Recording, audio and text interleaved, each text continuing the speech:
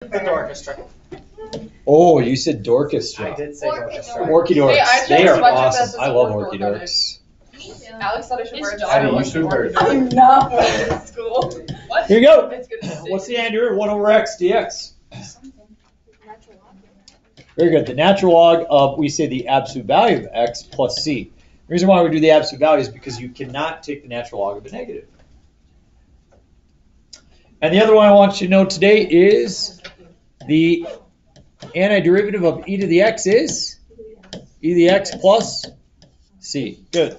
So today we're going to look at antiderivatives that are of exponential and logarithmic form. In letter A, you have the antiderivative of e to the 4x. You need to use substitution in this scenario, where you say u is equal to 4x. So therefore, du is 4 dx. I don't have a 4 dx, I only have a dx. And so I have 1/4 du is equal to just dx. I make my substitution of 1/4 integral du. That allows me to cross off the dx. What remains? E to the u. And the antiderivative of e to the u is e to the u. 1/4 e to the 4x plus c.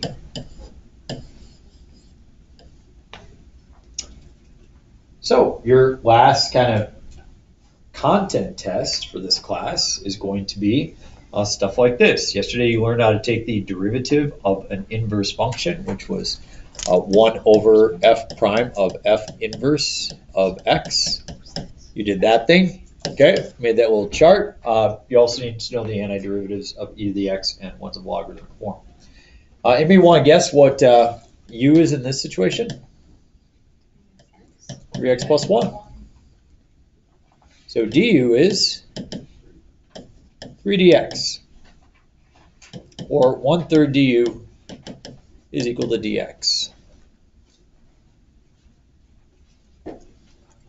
Put 1/3 integral du. What remains? 1 over u. What is the antiderivative of 1 over u? Natural log of the absolute value of 3x plus 1 plus a constant.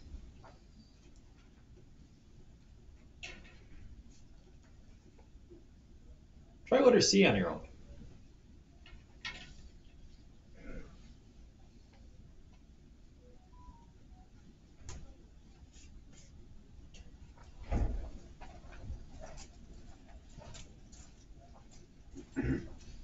Aaron's not an orchestra. Blood drive. She's the coordinator. She's making sure that there's no vampires.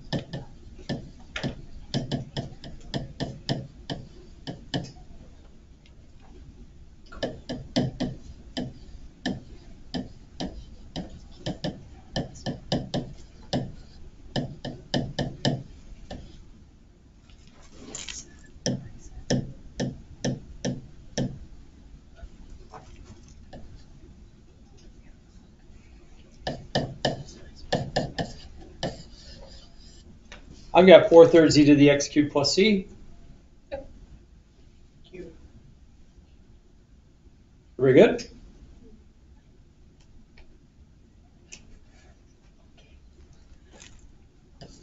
U is equal to 2x minus 9.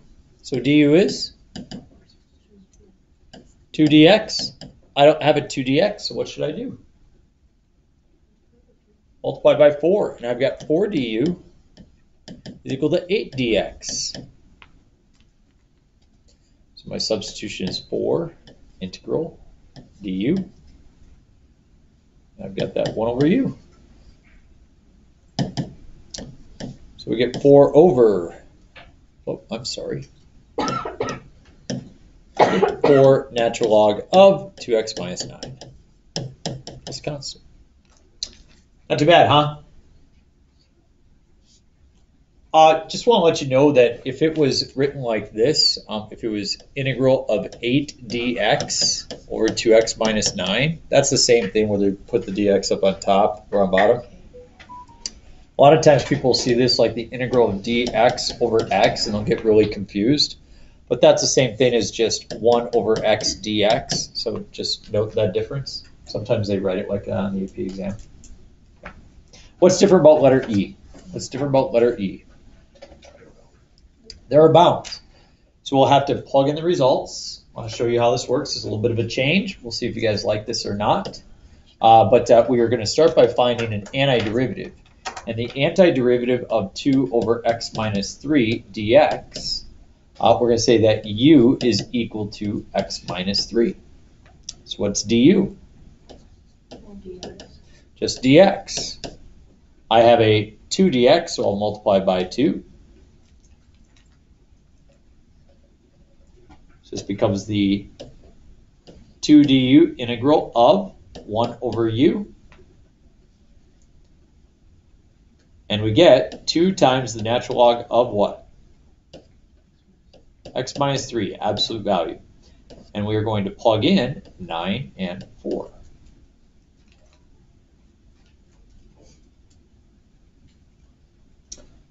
I plug in 9 and I get 2 times the natural log of 6 minus 2 times the natural log of 1.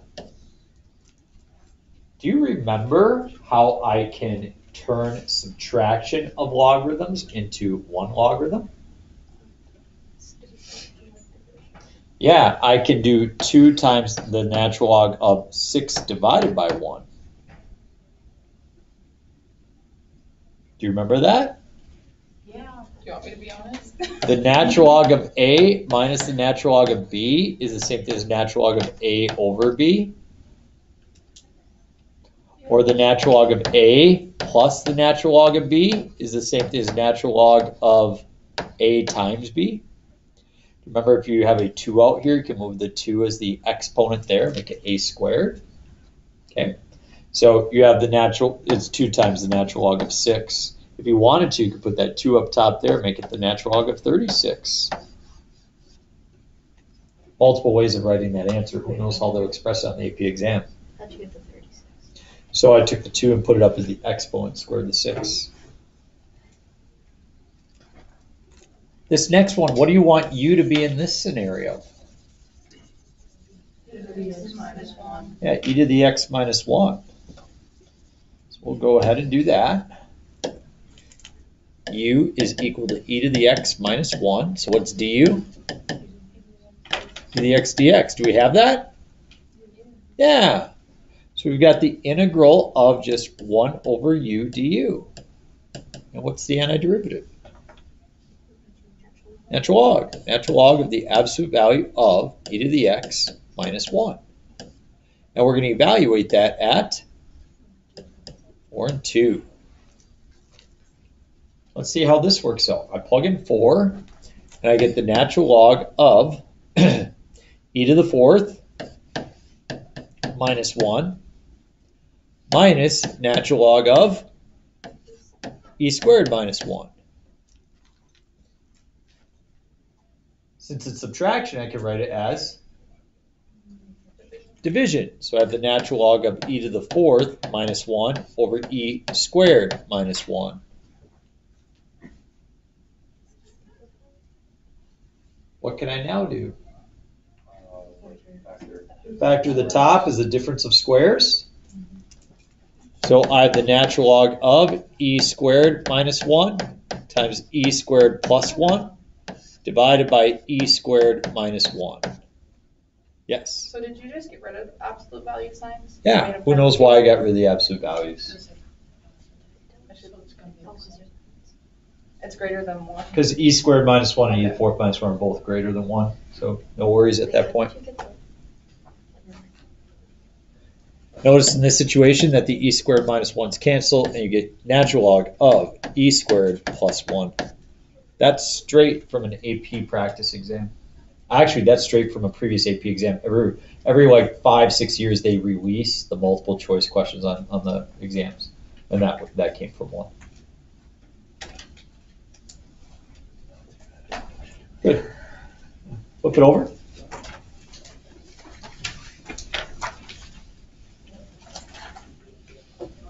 These look a little bit tougher, don't they? What do you think you should be in this situation?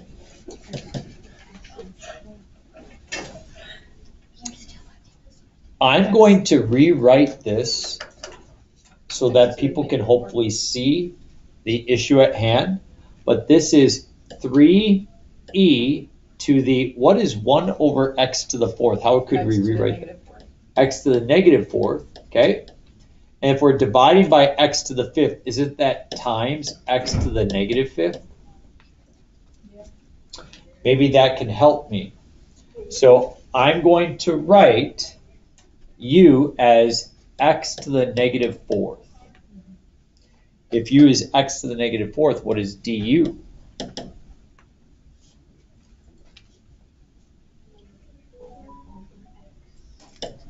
Negative 4x to the negative fifth dx. So good, you can see I came up with that x to the negative fifth. But I've got the negative 4 out front, so what are you going to do? Yeah. I'm kind of confused at the x to the negative. So I have 3, I have e, and 1 over x to the fourth is the same as x to the negative fourth. I get that, but what is the negative? So I'm dividing by x to the fifth, so that's the same thing as times x to the negative fifth. Okay? So there we have it, and now we're going to divide by negative 4, and we're going to multiply by 3.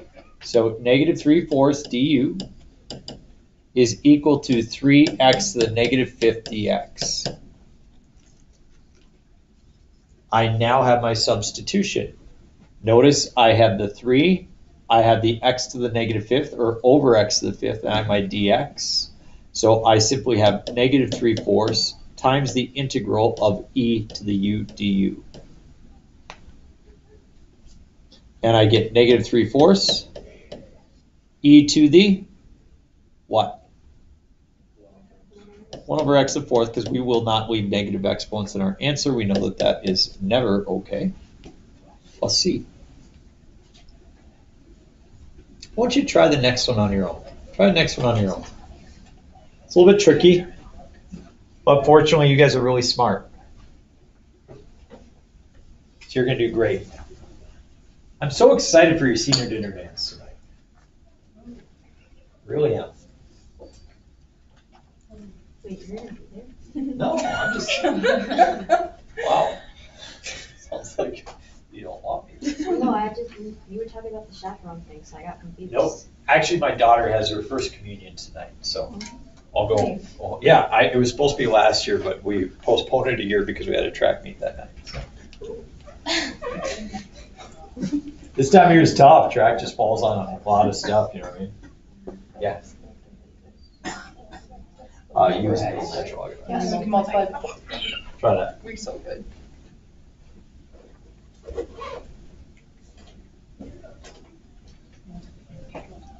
But no, I'm excited for you guys because I've talked to a number of seniors that are going, and I think it'll be an opportunity for you guys to kind of celebrate, you know, some of those pieces in your class, people who want to get together to do stuff, and so I think you should have fun.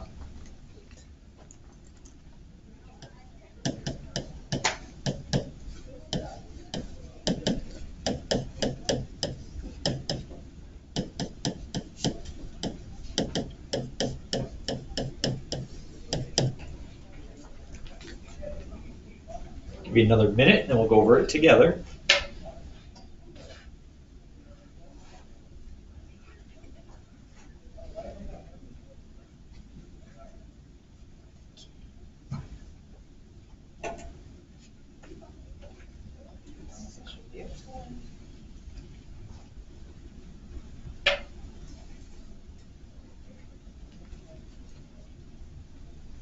30 seconds. How awesome would that be if the dance started and in walk two party crashers? You got Aiden H and Aiden C, and they're dressed like twins. Okay, they got black suit coat, they got sunglasses, hair slicked back. Like, would that not be cool? Would that not be cool? That'd be pretty cool. Be pretty cool. Yeah, Emma sees it.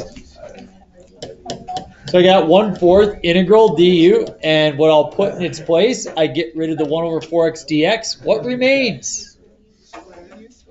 U squared. What's the antiderivative of u squared? Not 2u.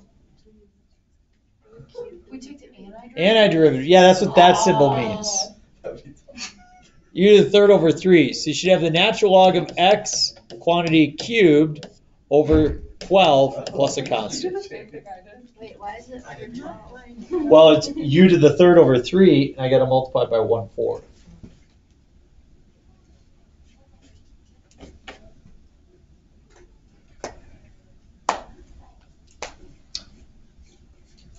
Uh-oh. Letter I looks super tough. It's super easy. Let's not leave it in that form. Anybody see how I'm going to rewrite this? Yeah, 3x squared over x is 3x. 4x over x is 4. Minus 2 over x. We've seen many times throughout this year that if you have one thing in the denominator, divide it through, write it as a new fraction, and then take the antiderivative. Antiderivative of 3x plus 4x minus 2 natural log of the absolute value of x plus a constant. What are you watching on that Chromebook? Nothing anymore. Just so I know. Like I feel like I'm missing out. This is pictures of Butterball now. Oh, you're going through the slideshow. I got it. Me getting trampled and Mrs. Haney laughing. Tell you what, if we get through letter L here, I've got a video that I'm going to show you that's going to make all of you laugh. You're going to really enjoy it. Okay? Nothing will make me happy until you eat my carrot cake. Or the Girl Scouts? Happier than the Girl Scout. What? Okay? Yep. What was that for? All right. Letter J is where I start to lose people. Am I going to lose you here, Taylor? It's possible. Okay? Here's where I lose people. I'm going to take the antiderivative of x plus 1 over x minus 1. And right now I don't know how to do this, so I'm going to rewrite it. Notice how I just have one term in the denominator here, but here I have two terms. So let's just go ahead and divide it using long division. And that way it will be rewritten. As I divide it, I take x minus 1 and I divide that into x plus 1. If you recall that process, we start by asking, what do you multiply x by to get x? 1. So I put 1 there. And I multiply through by 1, and I get x minus 1.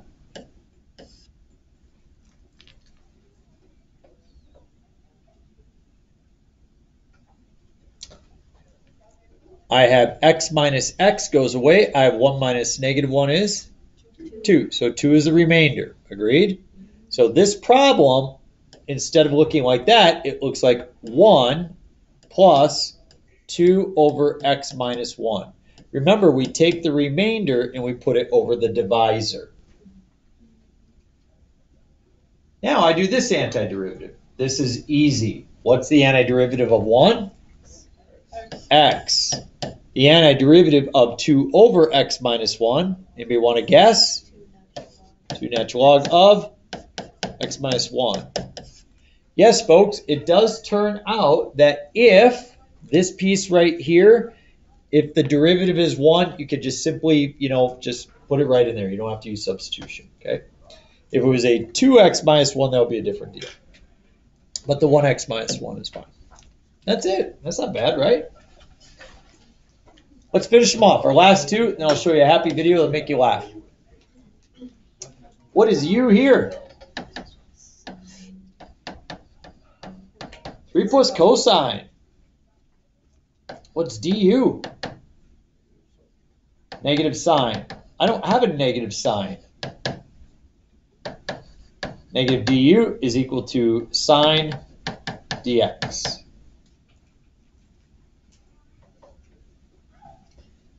I place the negative out front.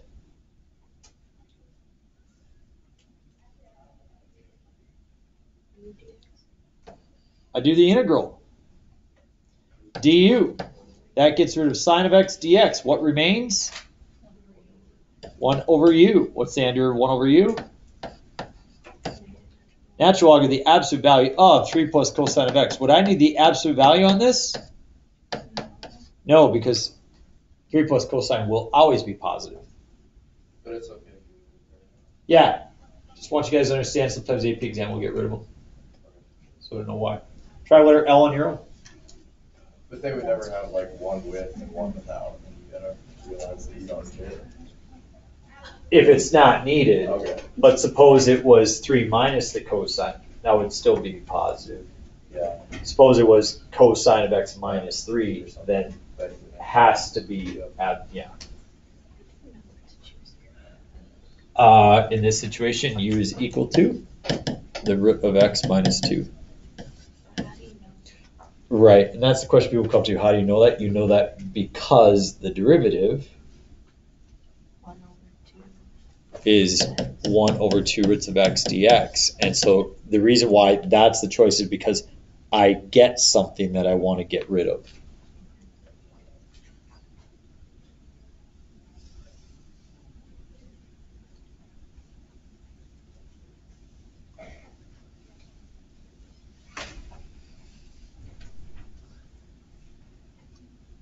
Ian Collins, would you agree to be my personal assistant right after we get done with this problem? What? So yes or no question. Yes or no question? Sure. Thank you. That wasn't this. Sounds like he's skeptical of the situation. Yeah. Aiden, I think you're going to have a tough workout tonight, but after that, we'd like to take 4 volts. Hannah as well. We'd like to take.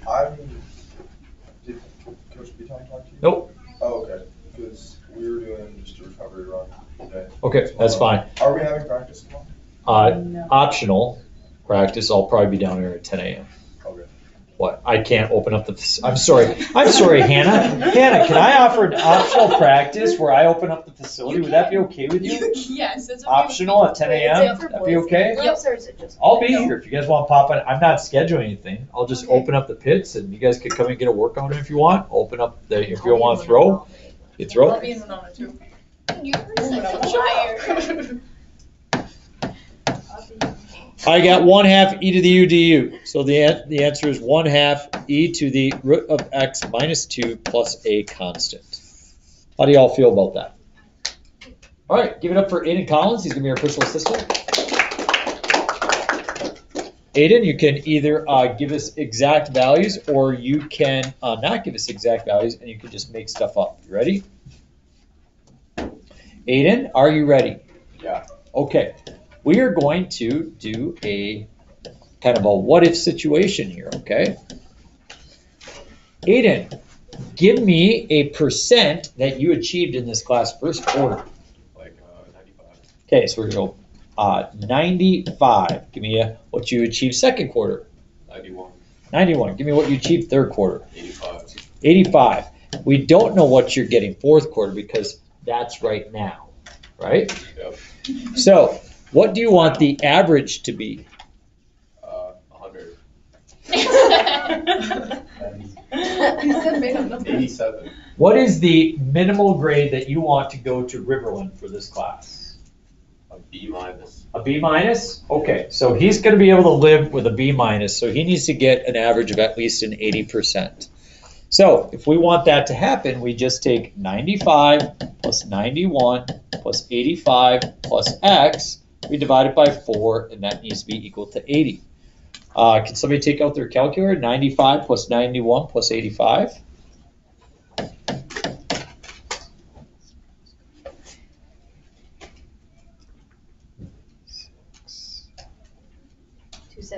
$271.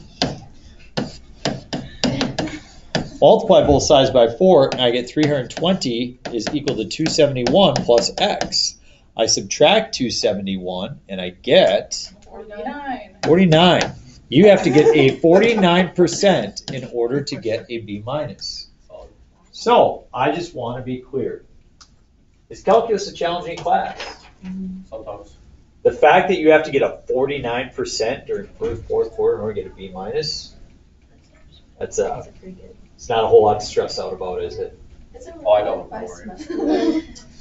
No, it is not for calculus. Calculus is a year-long course that for Riverland goes into a semester course. So we will average all 4 quarters for your final grade. That's great. So if you're wondering how your grade would turn out, there's the mathematics. I could never get that on the All right, so here you go. We've got a great video for you here. And with some Friday fun. You ready? Ready to try it? Yeah, sure. Let's go. Oh, disgusting. Let's All right, go. you ready? Give us a 30-second time. Here we go. So what's the deal here? There's a contest to stomp, and how are you measuring who does the best stomping? And whoever stomps the most shoots wins an overnight stay, but it's not the only thing you can do. The measuring cups are down below, right? Measuring cups are down below. All right. And if you win, you get to stay at Chateau Elan. And what else do you have going on here? Well, if Great Stomping Point your thing, you can come and spend the day listening to live music, eating international foods, having wine tours and tastings, vineyard tours, seminars, arts and crafts. It's a lot of fun, a whole day. And listen.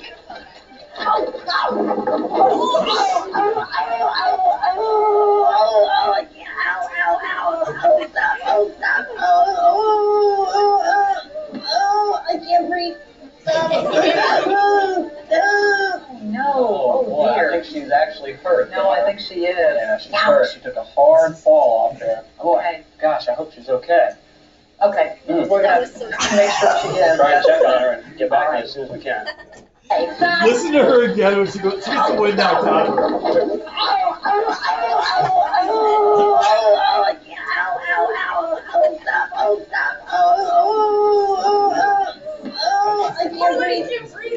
She gets the wind knocked out of her. Give me a I think break. she's actually hurt. No, I think she is. Oh, Oh, I think she gosh, I hope she's actually okay. got hurt. Okay, I hope we're she's. gonna make sure she is. Try and check on her. Based on her reaction.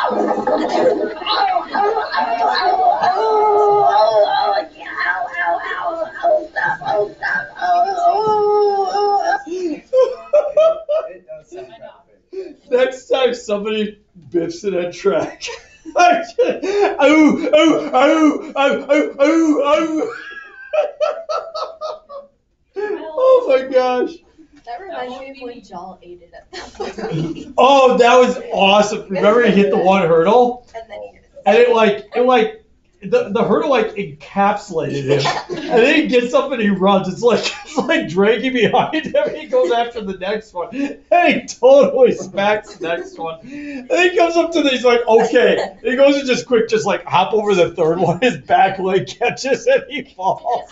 He fell 3 times. He fell 3 times. And he had never fallen before. Nope, and that's actually day 1 of practice for hurdlers. I tell them it's not if you fall, it's when you fall. It will happen at some point. And you have to decide, are you going to get back up and try it, or are you going to go Oh my back? gosh, it was so funny. I felt so Oh, I bad. can't. That was funny. Where do you want us to be in the whole garden? So you have your next assignment. So you got those first 2, right? You said hallway. I'm like, what? Really? First 2, that's it. Me too. Spanish quiz or? Okay, it's my cake. Spanish is